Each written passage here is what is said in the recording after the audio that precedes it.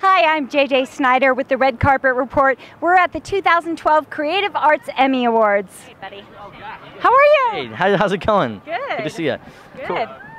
It's hot today. Tell people how hot it is today, seriously. It's very hot. It's very hot. It's not even fun. I'm like on the carpet like, okay, yep, I'm melting. Nope, okay, I'm good. See, you guys got the shade. You got to upgrade here. It's nice. I think we're going to have white tuxedos next year. Oh, God. No, you can't do that. You can't do white tuxedos here. Anybody who wears, yeah, see, like, that guy's brave. Like, it's too warm. Yeah. But he looks like British to me or something. Yeah, so he's probably, they can do that. I can't do that because I'm not. Hey, because you're nominated. Yeah, I am nominated. How does that feel? It's pretty cool. You know, we've been nominated for the past 4 years, I think, and we're hoping we win this year. But, you know, even if we don't, it's just great to see the cast again. I haven't seen them since we wrapped at Carly, so it's great to see them all together. How long ago has it been since you wrapped? About 2 months now, I think. I don't know. I've been working just constantly since then, so I've just been like... Good. Tell me what project you're most excited about right now. I got two.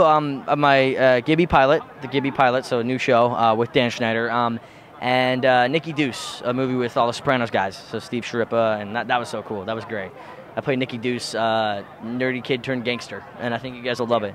Did you get just a little bit cooler shooting with all those guys? Oh yeah, definitely. You know, working with all the guys. You know, Tony Soprano it was crazy.